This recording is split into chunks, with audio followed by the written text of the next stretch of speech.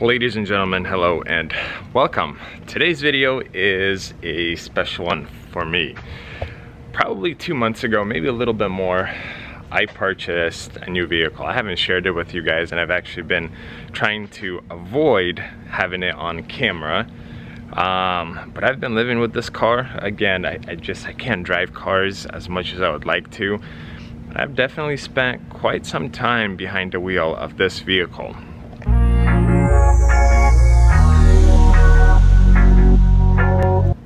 I want to introduce to you guys a 2015 Jaguar F-Type R.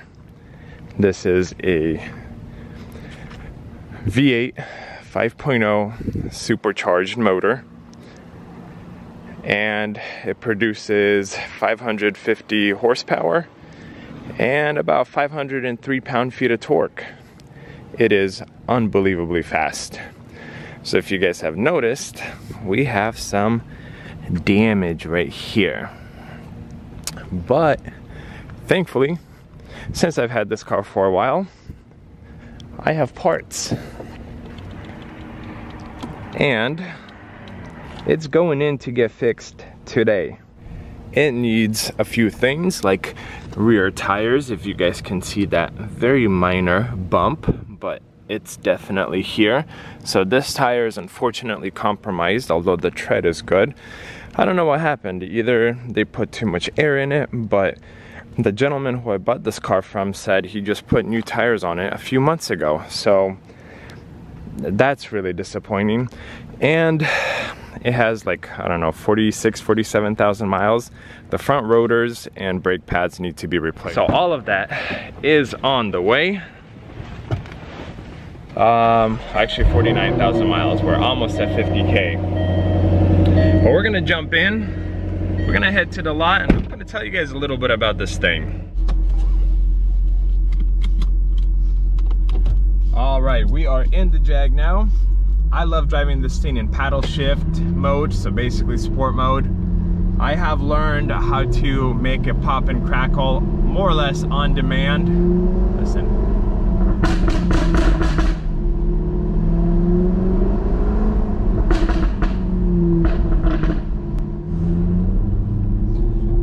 The exhaust note is definitely amazing on this thing.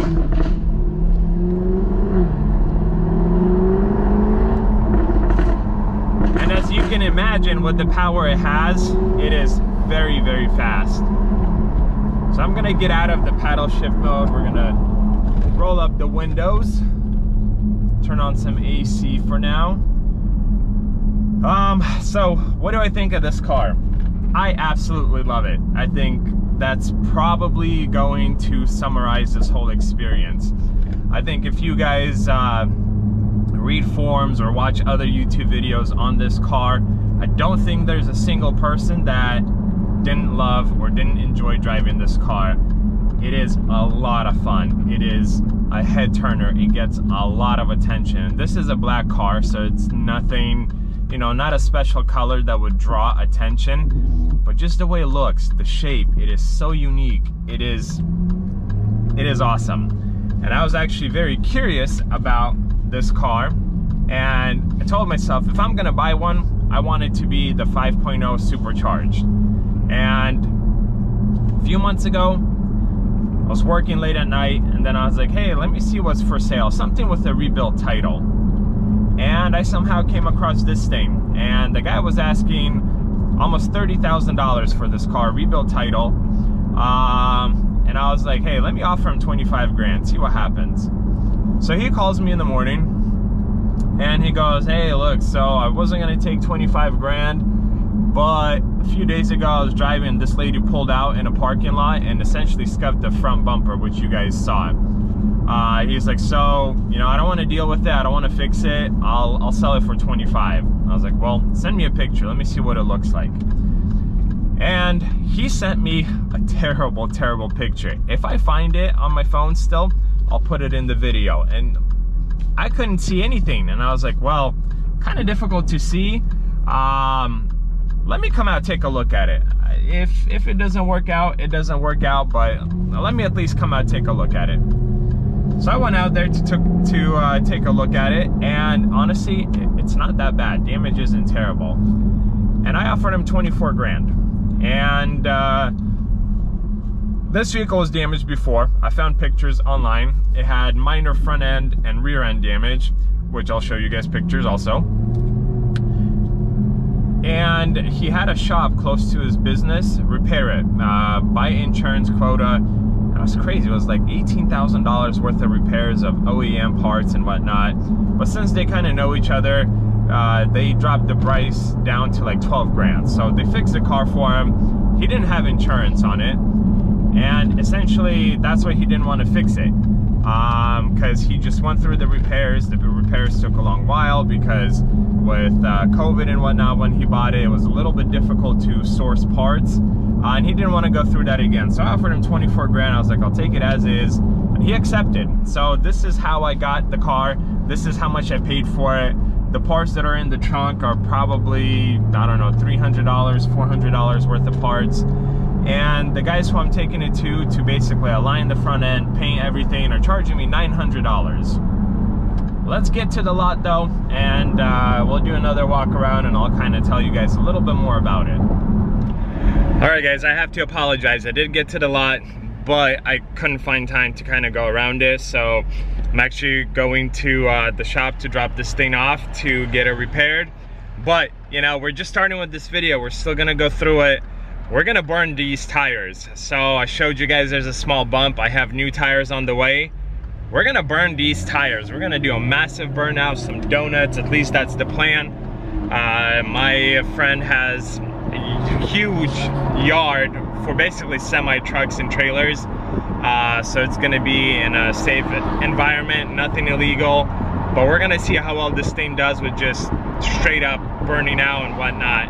So don't go anywhere, but for now we're gonna take it to the shop to get it fixed up, repaired, and we will resume once it's done, and hopefully it's gonna be done well and done right. 2 weeks later. It's been a little bit too long, but it looks like bumper more or less is ready to rock and roll. So let's go to the lot, pick up the beautiful Jag, and bring it to these guys so they could finish it up. Guys, I am unbelievably excited because one, I'm ready to sell the Jag because I've had it for a little while, and I gotta focus on the R8. And two, I have really missed driving that Jag. Honestly, it's one of the most favorite cars that I have owned, hands down. You guys look at how filthy she is. I feel so bad. It's been parked for about 2, maybe 3 weeks. The problem is though, we had some nasty rain a few days ago, and it brought down a whole bunch of this stuff, and we don't know what it is. But this is a cold start. Cold start is not super impressive, especially that it starts in eco mode. But guys, I have missed this thing, you don't even know. So I am very excited to get it done, and that I could actually drive it. At least for a little bit before I sell it. I want to push it so bad because I have missed the raw supercharged power, but we can't because this is how I'm driving it. No bumper, no grill, it doesn't look good. But hopefully within an hour or two they will put it back together, and I can pick this thing back up and take it home. And this windshield is hecka dirty. Let me see. I do have a little bit of spray in there. Okay, well it looks a little bit cleaner. A few moments later. All right, BMW. Jaguar has been dropped off. They said it's gonna be done in about an hour. So back at the lot, gonna hang out here and then go grab the car. A little longer than a few minutes later. Guys, thank you so much for making it this far. Car is at the house.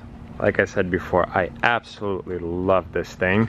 What I have to do is clear that airbag code because, well, I scanned it with one of my computers. It said that basically like accident memory full. but it didn't show any like shorted circuits or whatever, but that was kind of like a baby computer, so I wasn't able to clear it. I'm gonna try to clear with my big computer. I will probably do a full detail on this car, like inside and out, just so that, I mean, it looks really, really good, like polished and everything. And then this car is ready for a new owner. Well, one, we have to burn the old tires, these, and then I have new tires that I have to install. After that, the car is gonna be ready to go. So, as much as I love it, I mean, I'm in the business to sell cars, but if anyone is in the market for one of these with the 5.0 supercharged, you will, guys, I don't think I mean, out of the 600-700 miles that I've driven in this car, I don't think once I drove it without a smile. This car is absolutely special in every way. It drives super nice, very precise. The power on tap is there, the exhaust note is there. It doesn't have to be loud if you don't want it to be loud. I cannot recommend this car enough. I definitely see myself down the road buying one of these and just keeping it, just because, I mean, only thumbs up, only thumbs up. So we're gonna pause it here and then resume once I'm kind of ready to move on with the video.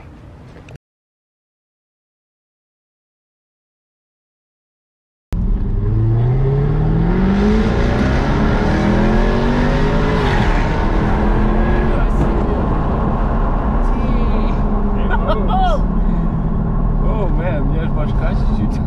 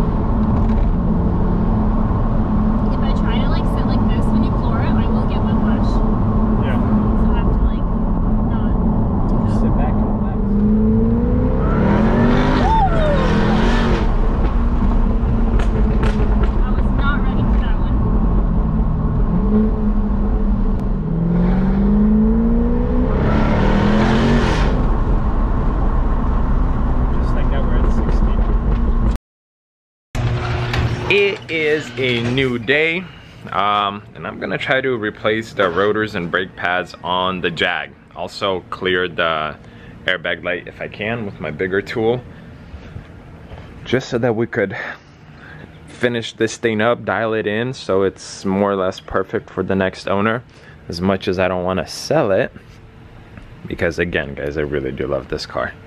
This is an amazing car, but I now have this, so that's my next project. So yeah, I'm gonna maybe give you guys very quick updates as I'm working through the Jag, but I don't know, I feel like this video has been pretty lengthy and there's still a whole bunch of stuff to do in this video, so honestly I'm probably just going to try to rush through it and kind of, you know, get it done without taking a video. Okay, so I am gonna give you guys a slight update. It's been like 10-15 minutes. I took off the first wheel, and And the brake pads are like literally almost new. I feel slight kind of like bumpiness on the rotor towards the wheel hub bearing area. So I'm assuming, because the previous owner said it just got serviced, I'm assuming they put new brake pads on, but they didn't resurface the rotors, which kind of sucks.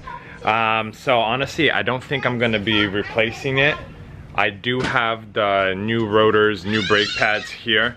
So I'll probably just sell it with the vehicle. So now I'm gonna try to reset the airbag, and if that's done, then we're moving forward.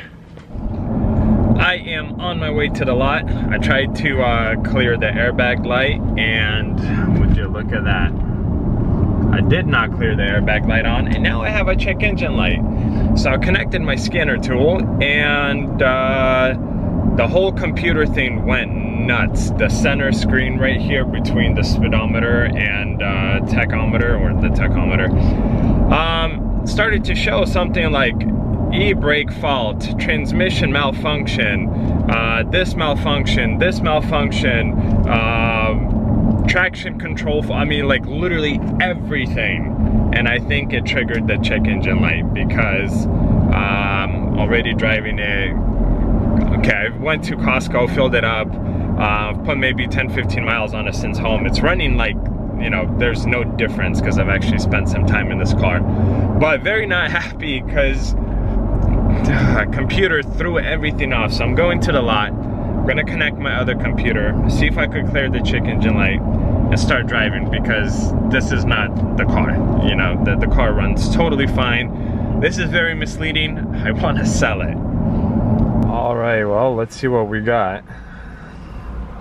And if this thing is able to, so up here it would like show a whole bunch of faults. So let's see what codes we have. 4 codes, invalid data received from gateway. So that's probably my darn connector throwing everything off. Yeah, see, so that's all it is. There's no actual issues with the car. So let's just try to delete the codes and hopefully it will clear my check engine light. Because again, no faults. I've done like literally maybe, I don't know, 600-700 miles in this car without a single issue. There we go, no more check engine light. So sweet, but unfortunately now I have to drive it enough to where I can take it through DEQ. So it passes and I can sell it with a current certificate that more or less says, hey, there's no issues. Honestly guys, that was super weird. I've never had that happen before. Literally connected and it had all sorts of faults, but glad it's still okay because yeah, car hasn't given me a single headache. So moving forward. The next day. So unfortunately I wasn't able to really shred the rear tires because my friend's place that I was gonna do it at told me to do it Saturday. Because one of his employees was doing donuts in the parking lot, and essentially he told him don't do it. So he doesn't want to be a bad example, which I completely understand. The problem is today's Thursday, and this is the appointment I have scheduled to put new tires on, so clearly can't do it. But I did try to do a few burnouts, kind of. Here's the clip.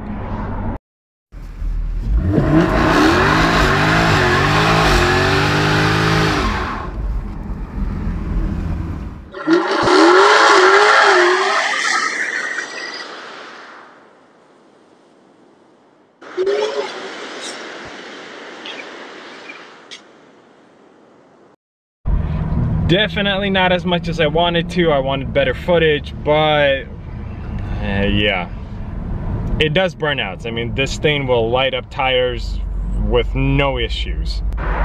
So now I'm going to the tire shop, getting new tires installed. We are that much closer to getting this car done and sold. 2 hours later.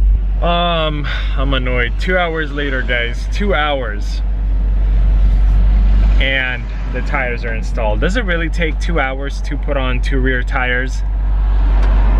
You usually have a good experience with Costco, but dang, man. Anywho, we're progressing. Tires look great. heading home. Gonna take a pause here and probably resume another day. Several days later. So my days are coming to an end, hopefully with this beautiful thing.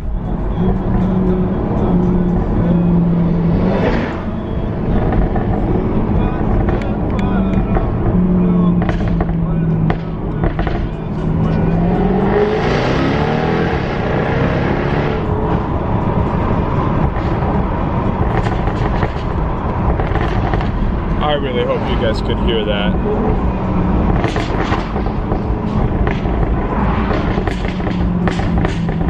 Like I said, on demand.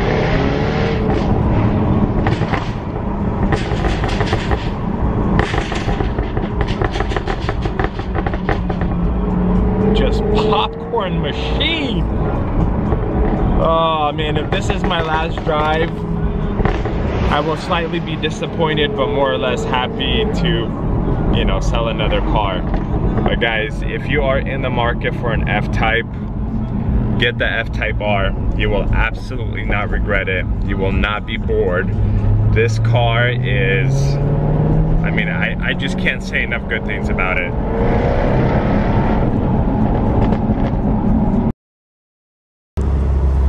Ladies and gentlemen, time has come to say goodbye to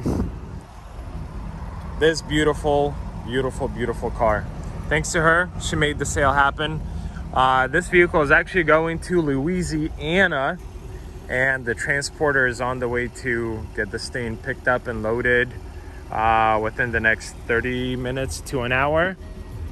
I will genuinely miss this car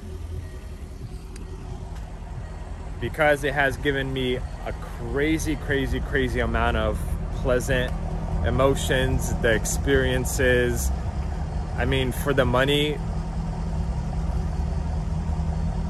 where else are you gonna find a 550 horsepower supercharged engine that looks as good as this and sounds as good as this? Let me give you guys a little exhaust note.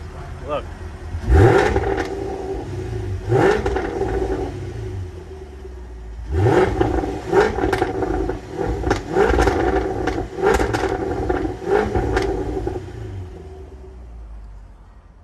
There's literally no shortage of thunder that this car brings.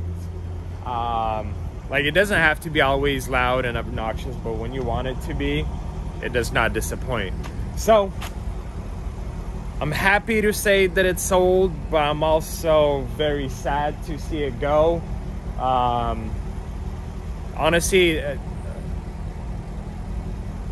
if I would have the space and the finances, the means to like store cars, have collector cars, this would definitely be in there, because again, I have like very, very few negative things to say about it, and those negative things are so minor that, you know, like, I could find them a little bit annoying. Okay, I'll mention one. So this chrome, on a hot summer day, it warms up, and when you have your window down and you put your arm down right here, it burns your arm, because I did have this car throughout summer. So again, you know, like, it's very, very little things that, yes, the car's at fault, but it doesn't matter, because the 98 pluses outweigh the, you know, two minor things that I wasn't happy with. But I can't even say happy with. I mean, no negativity towards this car. This car surprised me, impressed me, all the positive things. Just look at it. Just look at it. And then the way the hood opens, it's almost like a transformer. Headlights are adaptive. Bye, beautiful Jaguar. Bye. You have been very, very pleasant. As she's doing a few minor, you know, touch-ups, cleanups before this thing gets loaded, just got off the phone with the transporter. He said he's about 10 miles away, so you should be here in about 15 minutes to pick this thing up. What I wanted to show you guys is this. When I bought the car, the previous owner installed underglow lights and he actually spent $800 to get them professionally installed. Here's a little, I guess, remote, and I'm gonna turn it on and show you guys. Look, bam! Now look, we could do all types of colors, and it actually goes inside the cabin too. I don't know who would kind of use them or where they would use. I personally didn't really use them. Let's see, what do we have? Color. So there we go. Let's walk around. We got disco white strobe. So there's that one. It has sound, but I don't know how to really use the sound. So here you could kind of, oh, and you could, I guess, dim them. Wow. Yeah, honestly, I didn't really play around with this a lot or any, but just, man, look at this thing. It is ready to go, and lights on the inside. So I guess if you like take it to a car show or whatnot, oh, I guess they did that. Wait, let's turn it off, and then turn it on. There we go. See, and they change inside too. So whatever color you want. So I guess if you want to take the car to a car show or something along those lines and have that like additional oomph to impress, if you will, you have a remote. So we're saying our goodbyes. I want to say thank you for watching. I know this video was kind of long. It was very messy. It honestly took me probably 3-4 months to make this video. Just, I wasn't 100% focused on it. I was just, you know, gathering little bits and pieces in hopes to kind of throw something together and just share my experience with the car, which honestly has been 10 out of 10. I can't say enough good things about it. Yeah, people say, you know, negative things about Jags, but I've had a handful of the higher end ones. Haven't had any issues with them. I absolutely love these cars. I'm very thankful that I got to experience this car, and one day I hope to buy another one, but one that I'm gonna keep for a very, very long time, many years, just because it's been awesome. So thank you for watching. Please consider subscribing. See you guys in another video. Goodbye, Jaguar.